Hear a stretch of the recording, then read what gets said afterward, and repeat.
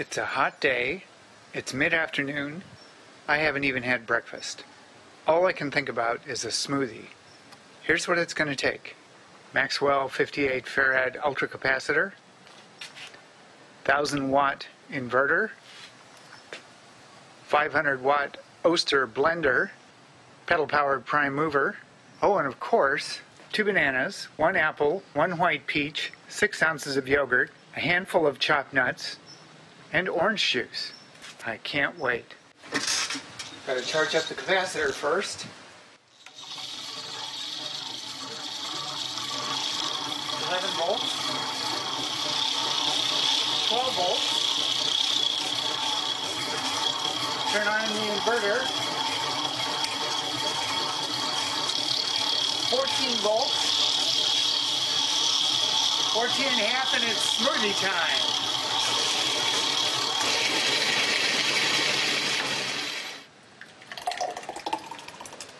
Cheers.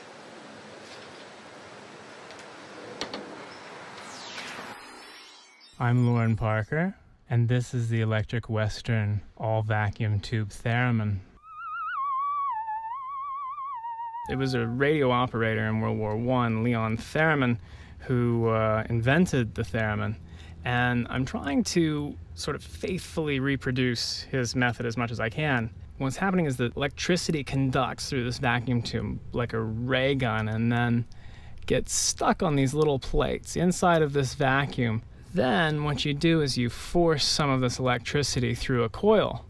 And if you have current going through a coil, it creates an electromagnetic field around it. Then if we attach this up to an antenna, that antenna is going to generate an electromagnetic field.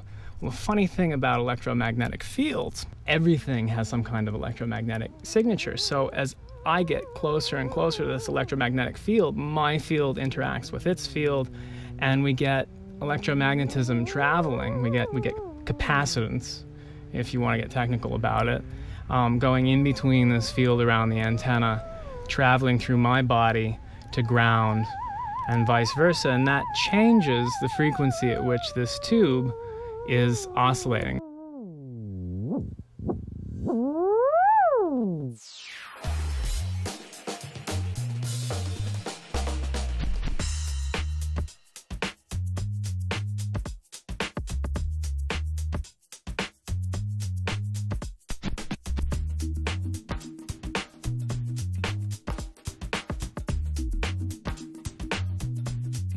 Basically, I thought I'd show you all the panning time-lapse device I created out of a plug-in clock and a camera that will take photos at intervals.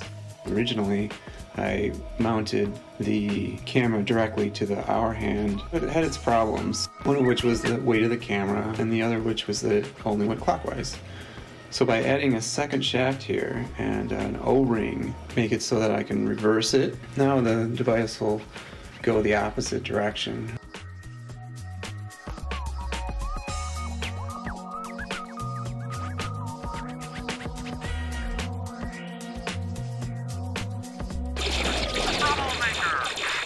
Have you ever found yourself in a situation where somebody's speaking really loudly on a cell phone about something inappropriate, or you just don't want to hear about it?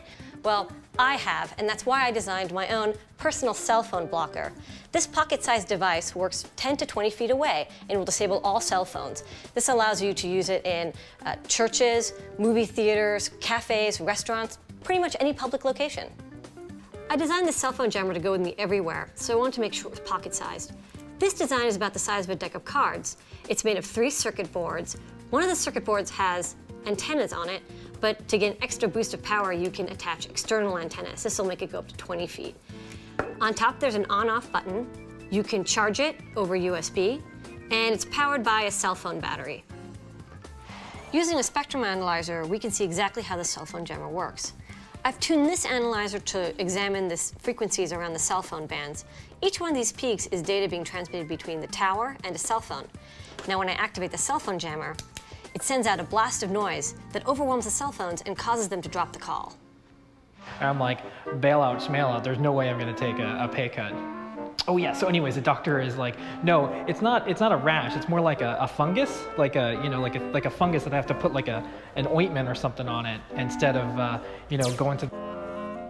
Hello? Hello? Hello? Hey.